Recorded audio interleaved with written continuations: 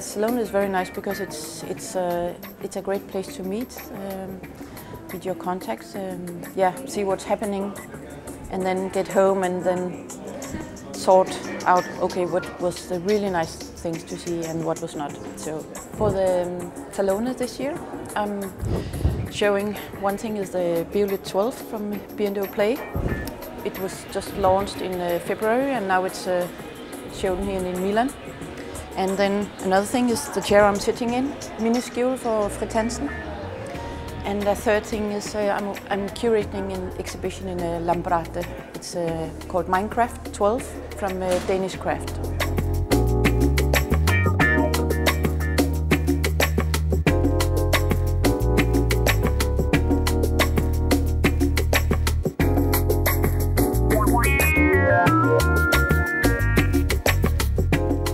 Yeah, it was a very nice collaboration, and they gave me a brief, portable sound.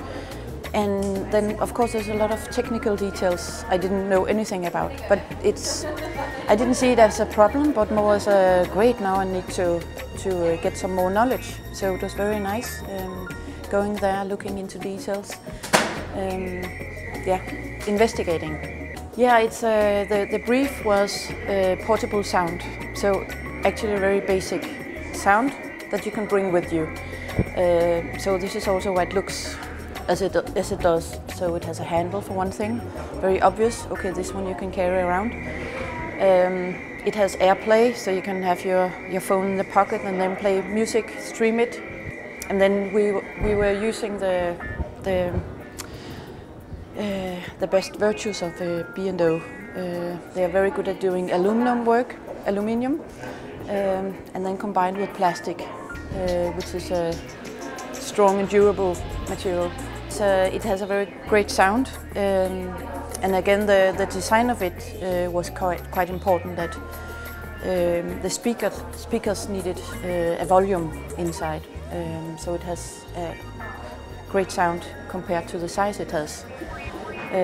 Yeah, and then the functionality, it doesn't carry too many buttons, and in the top it's on/off and up and down the volume, and then the AirPlay. So it's only like 4 buttons to press.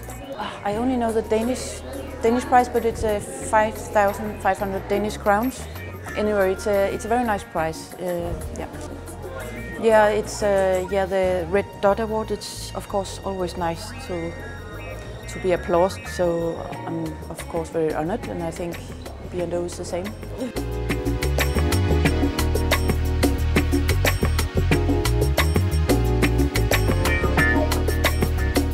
Yeah, it was also a very nice collaboration with Fritz Hansen, with the Minuscule chair. Yeah, we were starting up, looking into the meeting situation, and then we did this collection of chair and a table, where you can create different landscapes for the in-between meetings. That was the main idea. No, yeah, the Minuscule chair is made of the leg frame is plastic.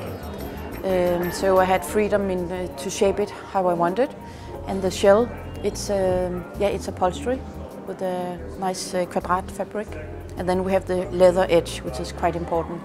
It's like a contour all around the chair. Yeah, these two vitrines is showing the process of making of the Minuscule chair, showing from starting with the sketching on paper, then to model work with papers and cardboards and very basic materials actually, and then all the steps further, with the plaster and taking it off and putting more on. So this is the whole process, and then some tryouts, and then the colors, the final colors. And over here you see how it's actually made, and everything is sewn by hand.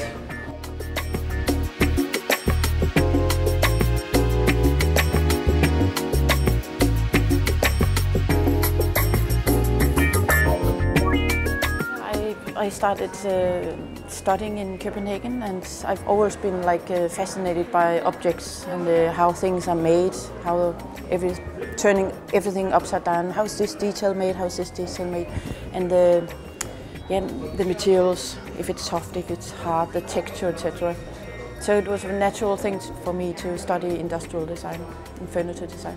I'm not working too much with the word trend because I think it's more like looking at what you're actually needing to do and do as little as possible actually. My main point is to minimize and make it very simple. Just as simple as possible, but still keeping a spirit. I guess we are more focused on what signals design is giving and how it looks. Maybe a bit too much, because it all comes to functionality in the end. Does it work or does it not work?